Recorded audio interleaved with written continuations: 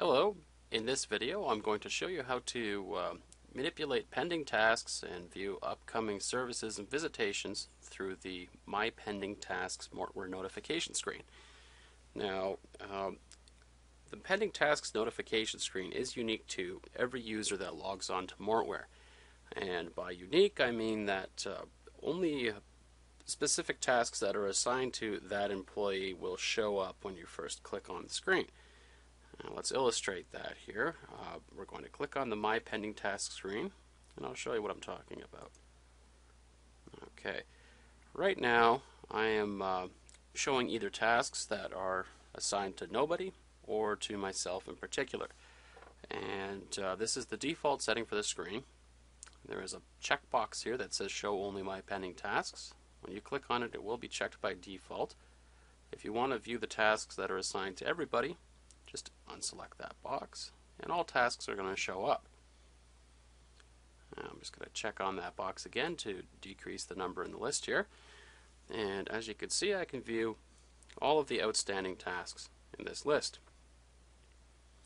It just lists the actual specific name of the task, the case that it's assigned to, and if there is a due date entered, that'll show up here as well.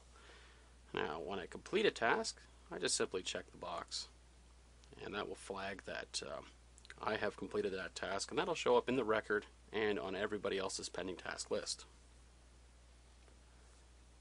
You'll notice that I do have a button in the bottom right here that allows me to go right to the case tasks. If I click on this, it's going to open up that funeral record here and go straight to the Events tab. I can view all of the outstanding tasks down below. As we can see, the vault ordered, which is the task that I just selected, has been checked as done. And if I scroll to the right, we'll see a completion date that's marked as of today, 12 o'clock a.m. by default. Okay, let's go back to the pending task screen. And I'll show you some of the other features that are on here.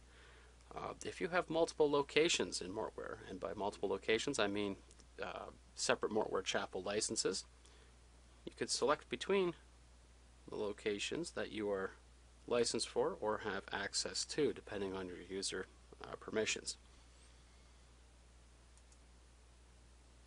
It's just a simple matter of toggling between the different homes, or of course selecting all homes to show all. Now if you look over on the right hand side of the screen, you'll notice that I have details for services and visitations.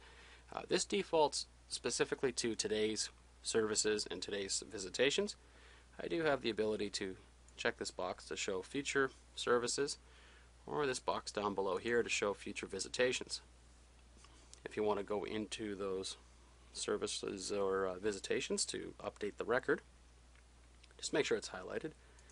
Click the Service button, and it's going to take you right to the Service tab, where you can view the details in the description here.